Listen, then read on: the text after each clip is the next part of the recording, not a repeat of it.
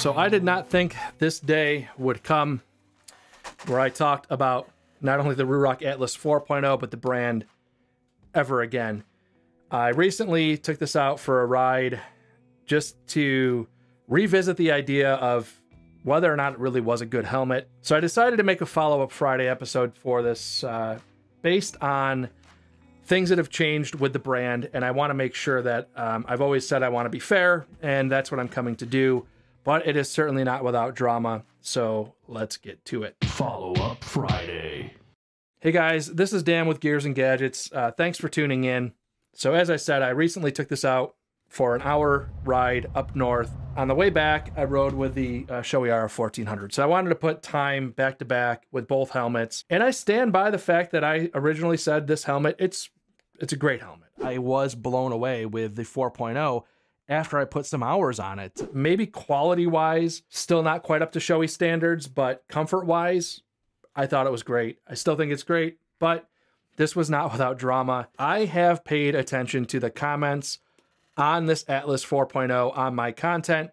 Reason being is that I've always said that if there are people who are having bad experiences with a product, they will come out of the woodwork and find your content to let you know that what they bought is garbage and that they're not happy. I haven't seen that with the Atlas 4.0. Now, the reason why I stopped riding with the Atlas 4.0, I made some comments about this helmet saying that it was a good helmet. It was not sponsored. It was independent of any sort of agreements.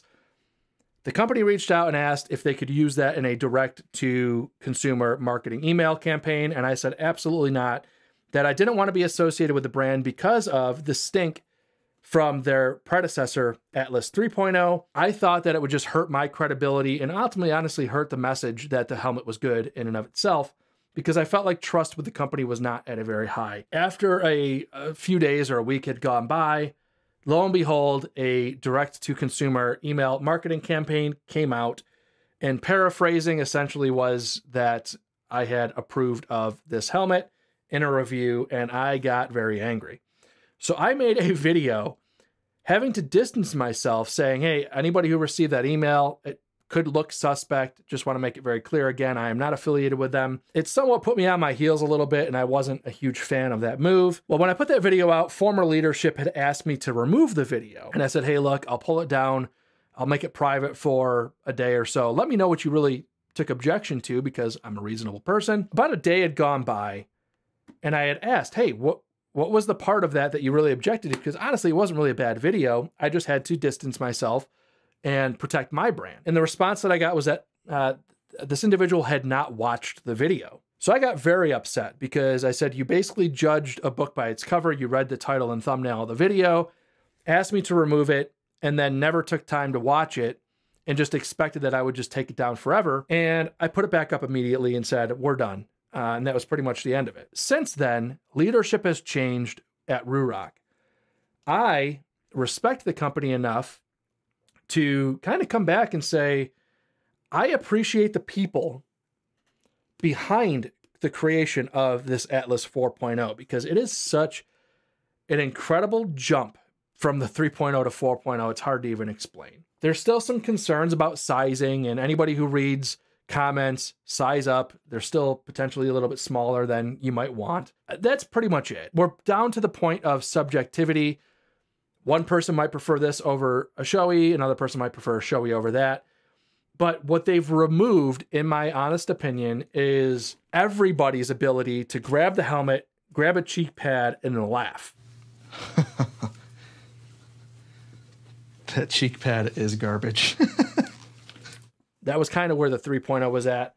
This liner, completely different for the betterment of this experience. After riding with this thing on a little journey earlier this week, putting some miles back on it, it's a great helmet. It's all down to arguments now. People can argue until they're blue in the face about whether the new ECE rating is better than Snell or not. That's where I told former leadership they needed to get this helmet to, which was a position of no longer being able to just grab it and easily being able to say, this is junk. So I'm just coming back to say, yes, it is a good helmet. If you like the design of this, more so than like the traditional Shoei. I would still tell you, yes, buy this helmet.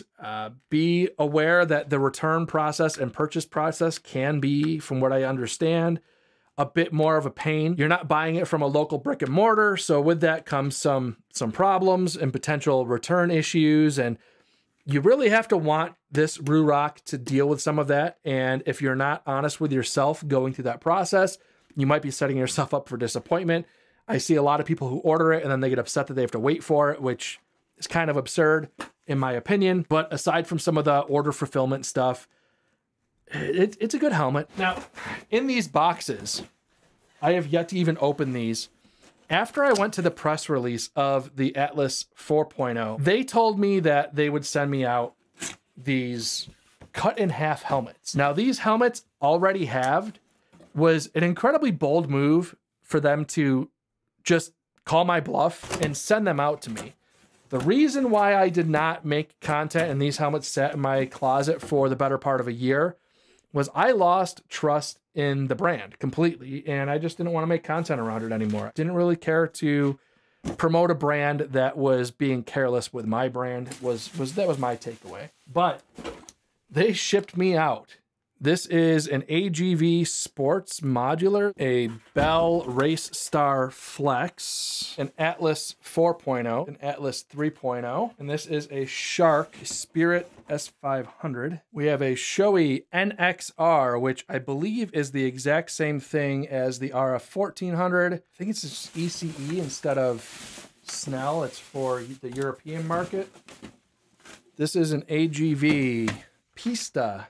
And here we have a Scorpion XO 1400. So I have 1, 2, 3, 4, 5, 6, 7, 8, 9 half helmets that Ruroc sent out to me. I could make a video showing you guys all of these differences of the helmets inside and out, but truth be told, I don't think it's necessary, because as I'm looking at these helmets, and you guys can let me know in the comments down below if you want me to get more deep dive into this, but as I'm looking at these things, I mean, they're all just a slightly different take on some foam and some liner and a shell. So until you get into looking at the 3.0 and truly how bad that helmet was in terms of a liner, I mentioned this in my previous video that the Atlas 3.0, the shell was good, the foam EPS liner was good, but then when you got into the actual touch points of the foam, what actually feels good or bad on your face, it was very, very much lacking in that department. But now, as Ruroc sent these helmets out, I come into it and I look, yeah, this one, I don't even know what this is. This is a Bell. It's got a bunch of different EPS layers, but which one's better? I don't know. Am I qualified to tell you? No. I'm just a guy who's looking at the construction of these things, and I see different approaches to similar ideas of protecting your dome. I'm not qualified to make that assessment per se, but ECE, Snell, that's what these guys exist for. So as long as the helmet meets that rating, well, then that's where your baseline is. I don't really care what you put inside the helmet, as long as it's got quality and all of the materials down below passes that rating and feels good on my head. That's where the 3.0 fell apart, was it didn't feel good on my head because it felt cheap. And if I'm going to ride for an entire day, I don't want something that's on my head that just feels like it's not worth the money I spent on it. And that's where things changed with the Atlas 4.0, was now I feel like it's right up there with Shoei. I haven't ridden with any of these other helmets, so I can't comment on those. And I think the 4.0 is, it's playing in the same league of these competitors now. And I'm sure there's plenty of people who could argue back and forth about whether AGV is going to be better than Arai. And I'm sure there's forums out there where people go back and forth about these two. Looking at all these brands now, I feel like Ruroc is in the same conversation now. So have the conversation, and I think it's worthy of having. And if you guys want me to get into more of a deep dive about comparing what some of these things look like cut in half, let me know in the comments down below. Or do you think it's worthy of just leaving it at, yeah, I think Ruroc is there. I don't know. Let me know what you guys think in the comments down below. Thank you very much for tuning in. If this is your first time tuning in, please hit that subscribe button down below. Remember, likes go a long way to help support the channel. See you guys next time.